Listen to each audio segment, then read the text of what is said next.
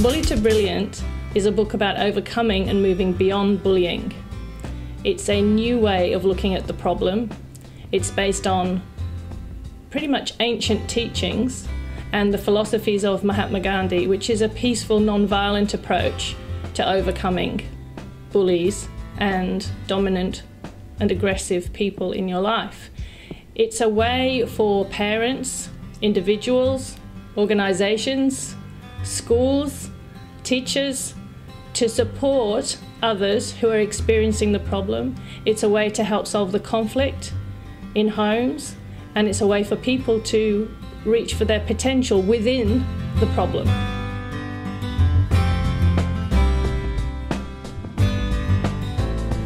The inspiration for this book came originally from being new parents and having young children and realising that we were fairly unprepared to help them on that journey through school, given that we were raising children in a gentle environment at home and that school potentially had conflict and difficulties that they were as yet unfamiliar with. And when I started investigating the topic of bullying itself, I realised that the implications of the problem go far beyond the playground. And Wayne and I discussed how we could approach this and realised that within families and within workplaces and within governments and within organisations, the same problem represents itself over and over again. And therefore, it would be helpful, given the information that we had at that time, if we could pull together something that would be of help. Have any of your kids gone through bullying at school? All of them, in one form or another, have experienced bullying, and I'm sure, once you understand the thinking that goes into the book, that they will have been all, at times, perceived, perhaps, as bullies. It's inevitable that the perception of you is different from the projection that you imagine you're sending out to the world. And that's one of the things I want to address in the book, is that perception is not always accurate.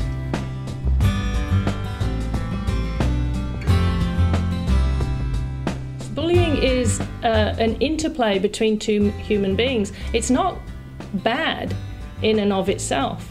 It's an exchange that happens. And in order for an exchange to happen, you have to have two parties. So you have to show up. In order to be bullied, by the way, you have to show up.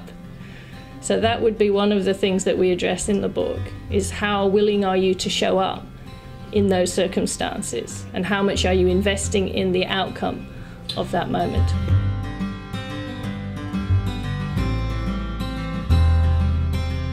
No, it's not that simple at all. How do you walk away when you're in a classroom? How do you walk away?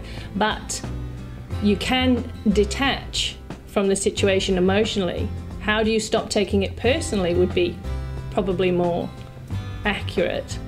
How do you stop relying on other people's opinion of you to guide you through life, or to act as your barometer as to how valuable you are as a human being?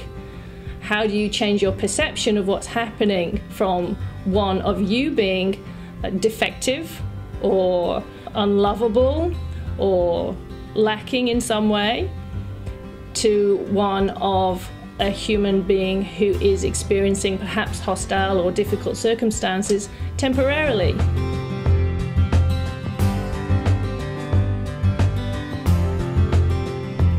The ultimate goal with this book is to get into every single place it is needed.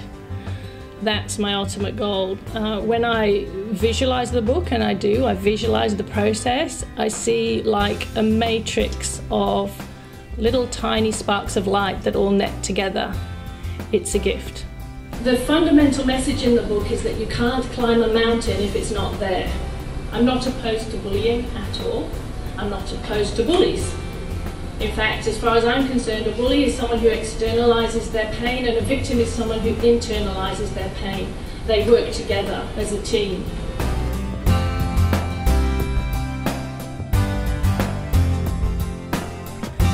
Everybody who contributed to this book wrote from the heart and wrote significant stories that have made a huge difference to the book and will make a huge difference to the people who read the book. I am deeply honoured to have every single contributor within this project, and I am blessed to call them friends.